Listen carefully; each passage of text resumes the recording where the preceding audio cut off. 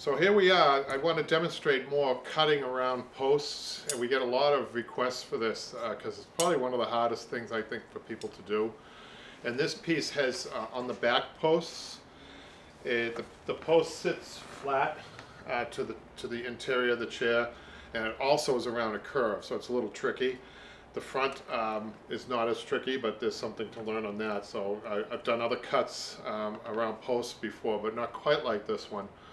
And another added factor to this one is it has to be pulled really tight because the fabric just barely fits under the back rail, and I'll show you that in a minute. So what I'm going to do is, I have the fabric loose here. I've cut 3 inches bigger like overall like I usually do.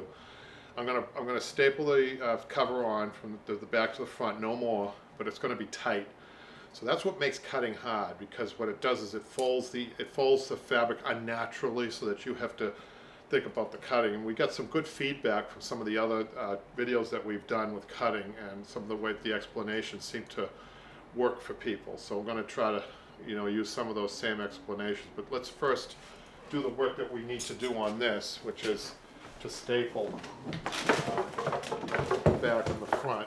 And if you see my other videos, we don't just start with stapling sometimes.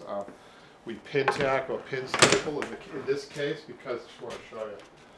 That back rail, the upholstery is so tight to the back rail, I don't think I'm going to have to redo the back. So what I'm going to do is pull that through and just staple it, and then pull it forward and pin staple it to the front, because we may have to pull it to the front again. I don't hope you guys got that, but bottom line is you need to make sure that your fabric is tight front to back or back to front in order to make the proper read or cuts on this. And like I said, you're going to see it. It's not going to be it's not always a 90-degree angle, or 45-degree angle with your cutting.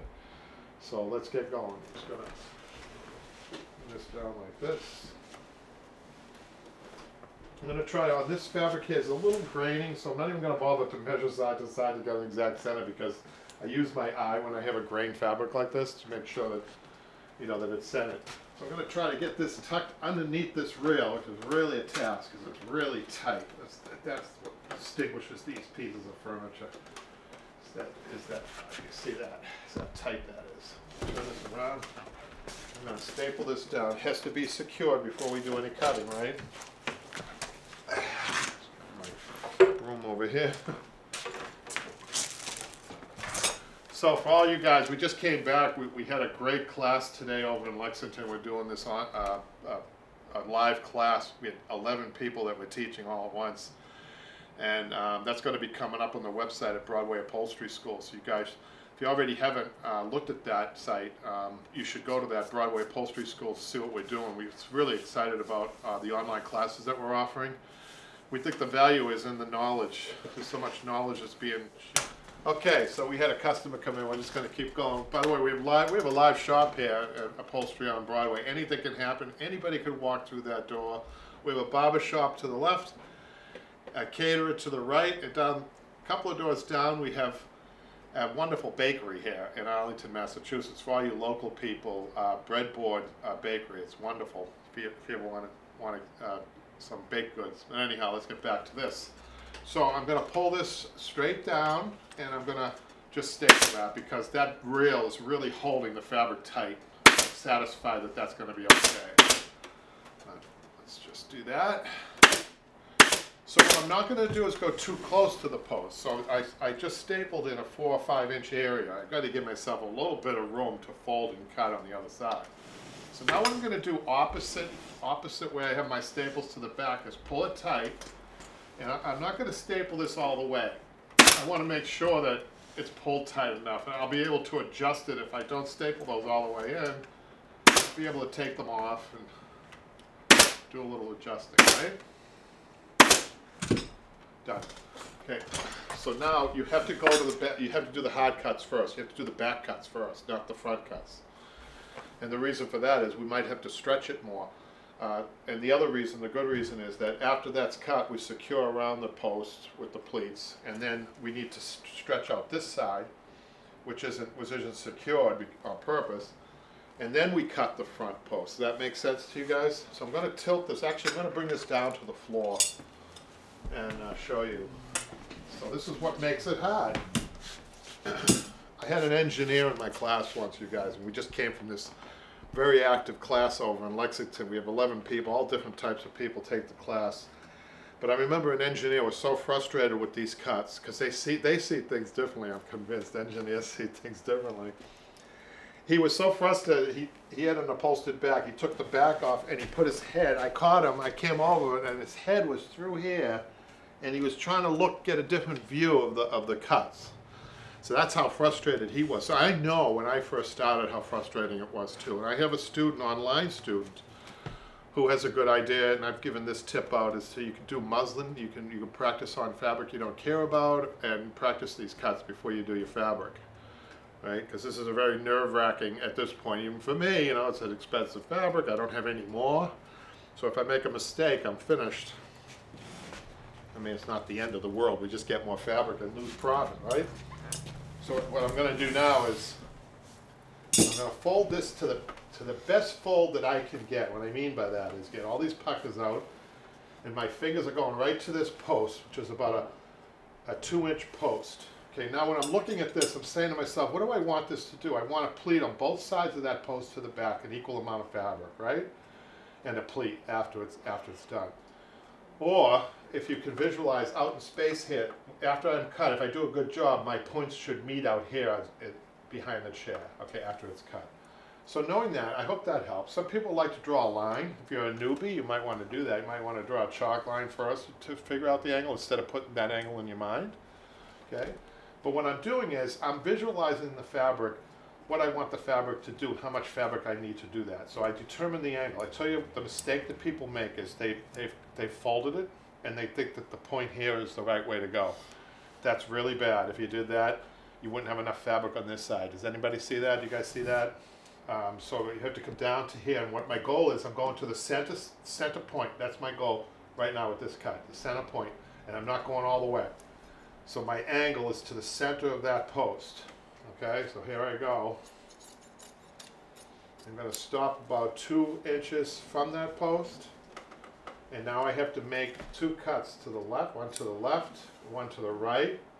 They're not the width of the post, but they are almost to the end, probably about a half of an inch from the end of the post. Now let's just see what this looks like. You test it first.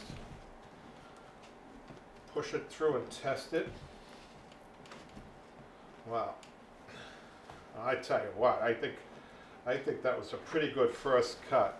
My right, I'm happy with the right side, and I'm not tucked in there yet, but the left side, I'm just going to a little bit more, probably about a 1/4 of an inch more, and I think I'll be happy with that. So I'm going to take you can have a regulator or a needle to pull that in the middle down. I'll show you. Push it in. Okay, now I'm going to bring it up and show you. Let's see how good of a job we did here by pointing out. You see that? We have more fabric on this side. I'm just going to cut this for a second just to show you. See where the points are? See how good we are? We have plenty of fabric on both sides. See, that's your goal. So now I even have to cut this down in order to get a good pleat. That's good, having too much fabric, right? After you cut. So now what I'm going to do is I'm going to sit down, I'm going to get eye level with this.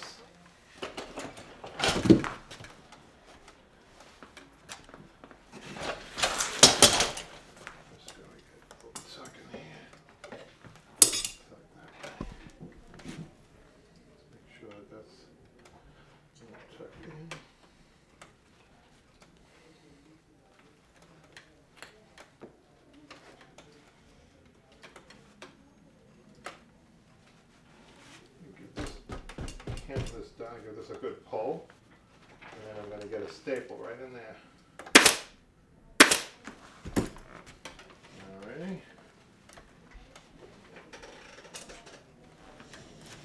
Take this. A good pull in there. Taking my regulator and I'm pushing the fabric down as clean as I can get it. And then I'm going to come to the back. I'm going to trim this down the side. I'm going to fold, what people call it a pleat. Pleat is a folded piece of fabric.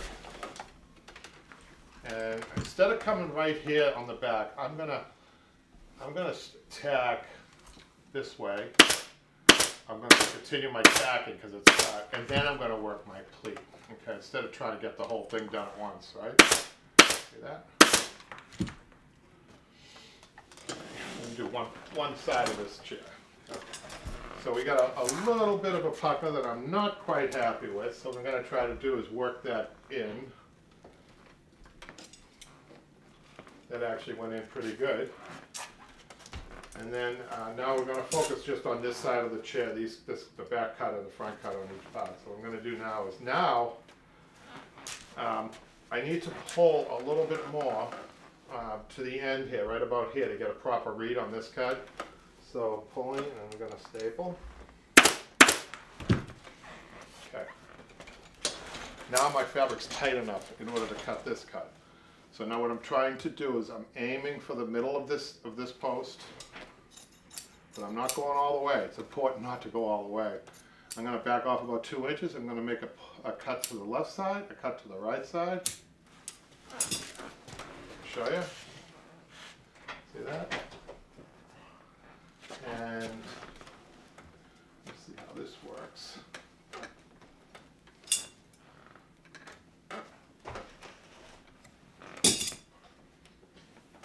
That worked out beautiful. Just to show you, it's working out great. See? All right, let's come this way.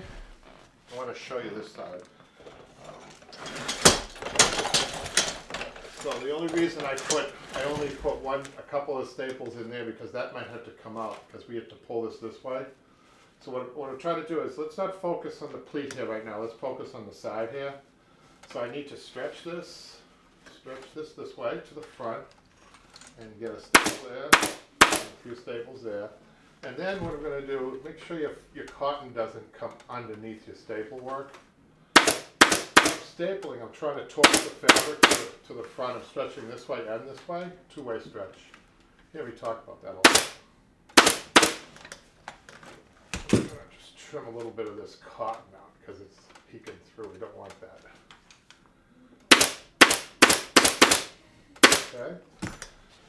Now I'm ready to get my pleat here. I'm going to trim this up a little bit more. I'm going to fold this, and I'm going to get this secure. And then I'm going to get this pleated.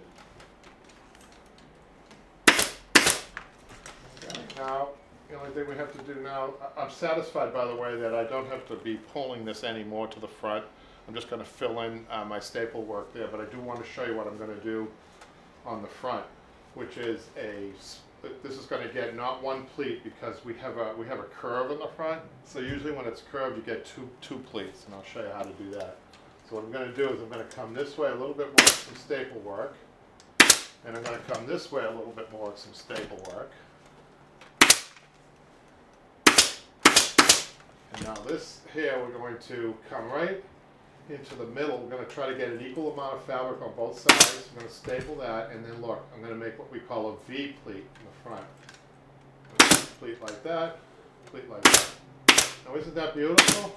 And this all gets trimmed, and we're going to be putting double piping on it. So I hope you guys learned something. And I just want to mention that the online classes, the difference between what I do on film here with the YouTube videos by myself and the online classes, to me, are night and day. And it's because these apprentices are asking me all the right questions as they're upholstering.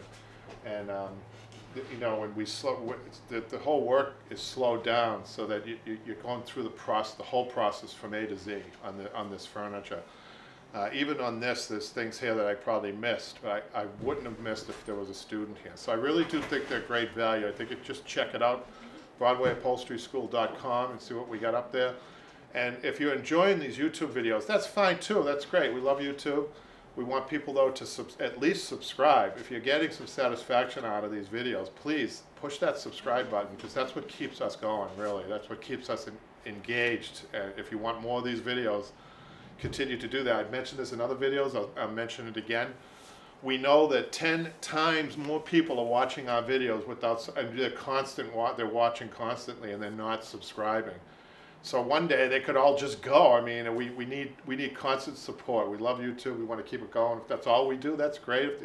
But we love our online classes too. Just check it out. And we'll see you next time. Thanks.